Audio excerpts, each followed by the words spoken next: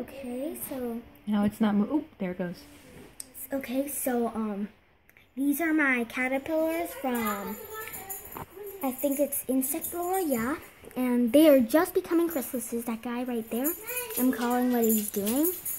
The the chrysalis limbo.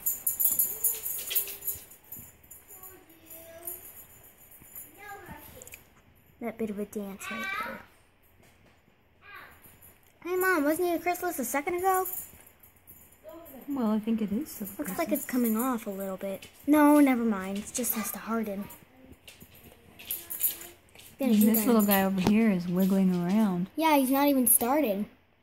That other guy over there is just getting ready, I think. Yeah, he's getting ready.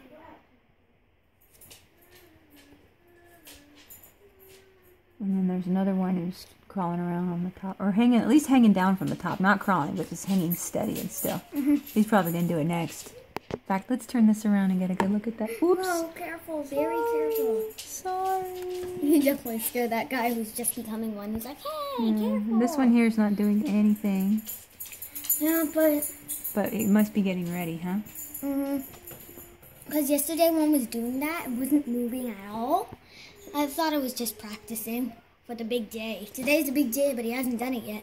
Look, the other one's coming down to start. The one that's wiggling, I mean the chrysalis that's wiggling, I have a feeling it's trying to disengage from its skin that it just shed. Yeah, because it's going to have to put that, drop that down to the ground. Like the other ones did. Like this one and this one already shed their skins and dropped it down to the ground. See in there? Oh yeah, that's weird stuff. On the bottom.